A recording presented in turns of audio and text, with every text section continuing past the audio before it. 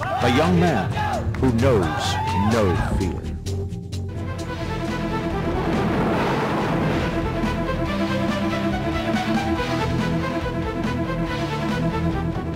Manny's parents separated at a young age, and his mother Dionisia bore the burden of providing for her 6 children, 2 of them by a previous marriage.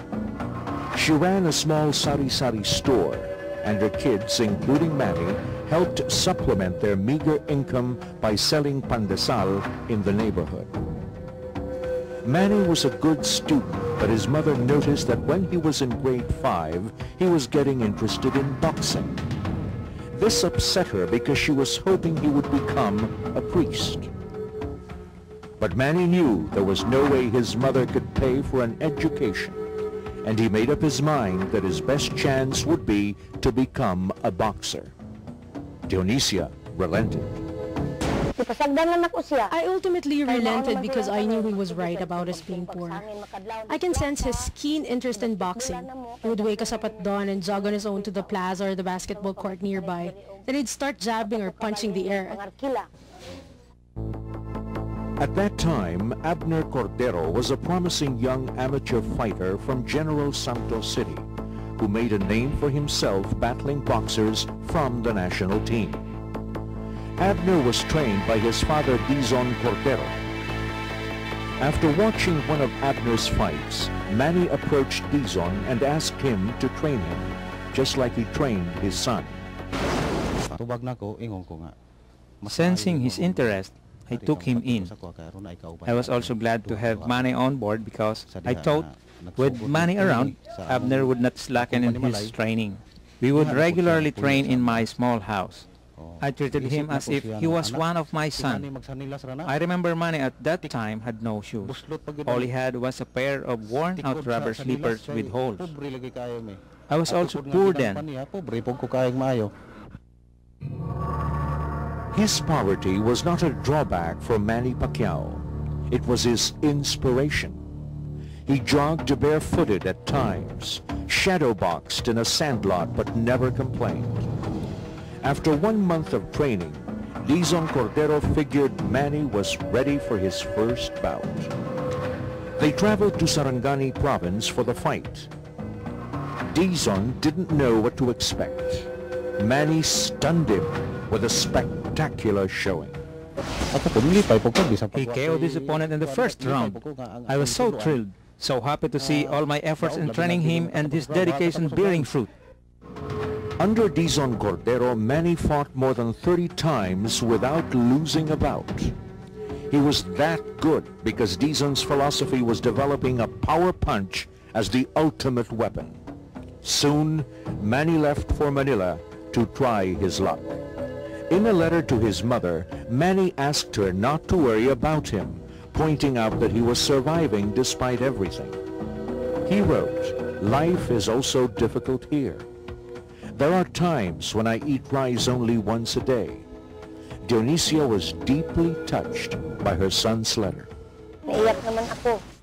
I wept when I read his words. I wrote back and told him to persevere and bide his time.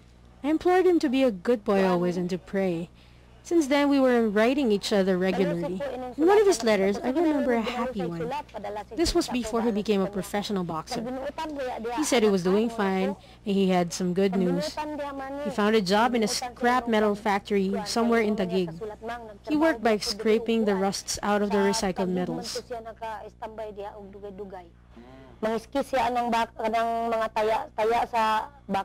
Now I can eat 3 times a day. I eat in a nearby carinderia. I can eat real food now because I have a salary to pay for it. He was earning 160 pesos a day. Soon after, we wrote again. This time, even bigger news. Ma, thanks be to God, somebody took me in as a boxer and I'm training and fighting again. I'm in a boxing show on TV. It's called Blow by Blow.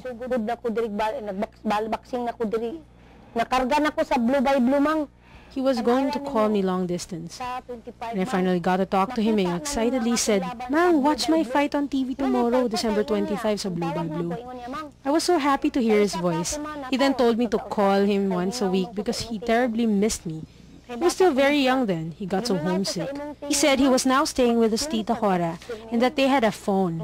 And I can now call and talk to him. Sige naman kung maka long distance imo basta naa naman ko number sa telephone ana. Dionisia had no TV in their home. She had to go to a downtown appliance store with her other son to watch Manny fight on Blow by Blow. She was scared, but Manny won in 3 rounds. His mother was so thrilled and so proud.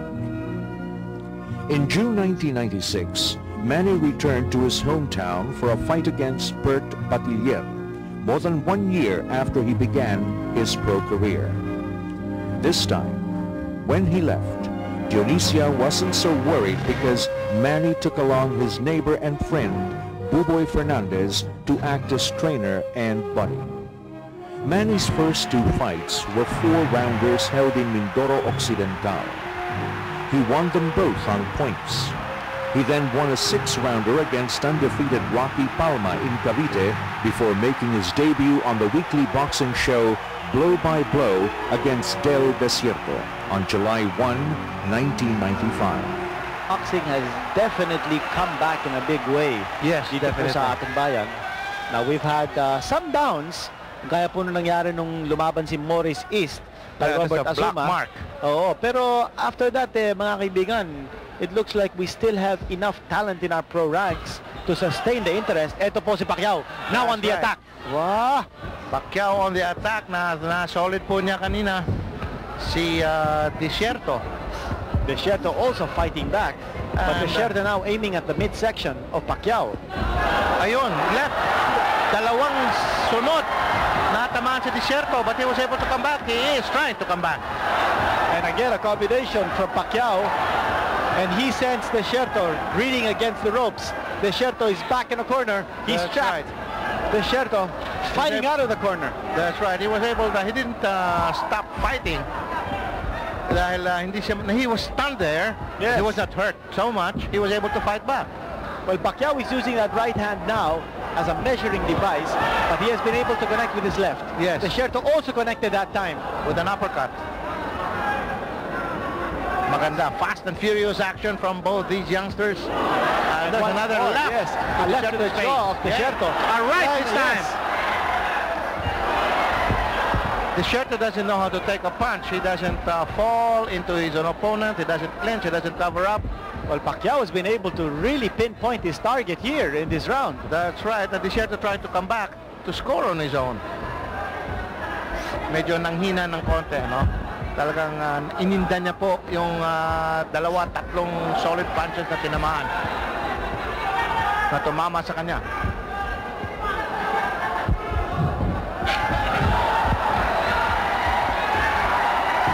The crowd egging on Pacquiao. Enjoying the action now. That's Pacquiao right. has been able to land that left repeatedly. Kasi bumababa yung kanan ng kamay ni Desierto. Maganda so far ang timing ni Pacquiao. Oh, very, very well timed yung kanyang kaliwa. Although Desierto that time connected with a nice right hand. Good fight between these two boxers. Maganda. Sabayan, palitan. Actually, may parang masamang bisyo ito si Pacquiao because he has a tendency to bring down his right arm.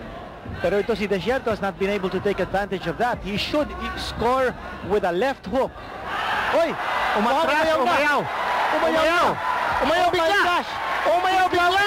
Si Dele Desierto, sabi niya, ayaw na niya. The accumulation of the punches. Hindi man lang bumagsak ito si Yes, Desierto. hindi.